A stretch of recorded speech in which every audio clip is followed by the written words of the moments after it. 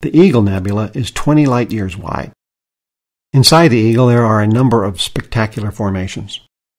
These eerie, dark pillar-like structures are columns of cool interstellar hydrogen gas and dust that are also incubators for new stars.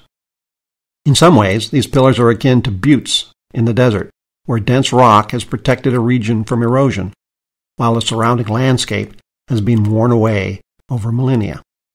In this celestial case, it is especially dense clouds of molecular hydrogen gas and dust that have survived longer than their surroundings in the face of a flood of ultraviolet light from hot, massive new stars.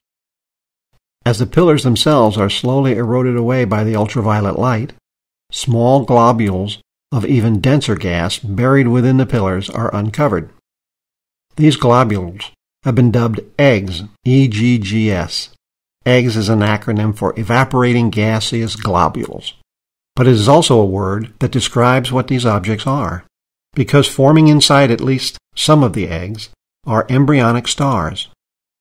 Eventually, the stars themselves emerge from the eggs, and the eggs themselves are evaporated. Hubble has also produced an infrared image. Infrared penetrates much of the obscuring dust and gas and unveils newborn stars hidden in the visible light view.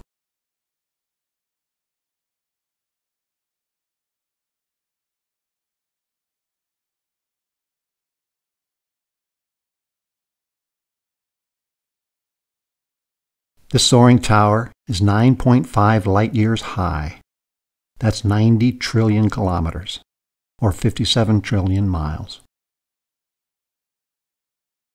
The bumps and fingers of material in the center of the tower are examples of eggs. These regions may look small, but each one is roughly the size of our solar system.